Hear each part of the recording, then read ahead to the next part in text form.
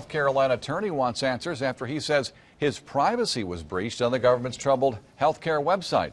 The story broke this weekend when a North Carolina man opened his healthcare.gov account and found someone else's private information. The Foundry, a blog published by the Heritage Foundation, broke the story. Justin Hadley, a North Carolina father, logged onto his healthcare.gov account and found downloads for letters to someone else.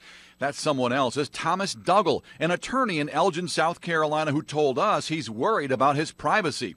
In an email, Duggle writes, "I don't know how much information has been divulged. This was not some hacker trying to hack the system. HHS sent him my information. What would happen if a true hacker attacks the site?"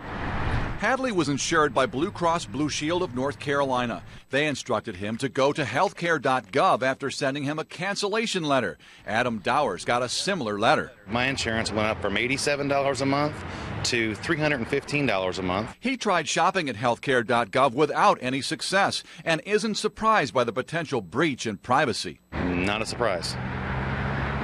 They can't do anything right.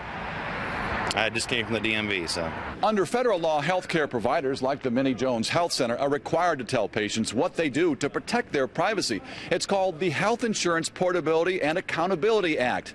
Some now think the government could be violating its own law. We go to great lengths to make sure that that is protected. Health center officials say HIPAA privacy is paramount to protecting a patient's rights. Maybe in some cases you wouldn't be hired for a job if they knew you had a certain diagnosis. So all of those things are made to protect the public. A protection Duggle says he's being denied, writing, "There's no online system to report security breaches to HHS. They told me to report it to the FTC. And finally, I cannot get anybody at HHS to help me with my very simple goal of simply deleting my information from the website."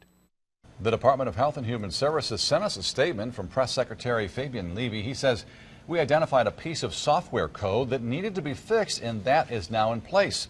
We take security issues very seriously, and we will take the appropriate steps to follow up with this individual directly."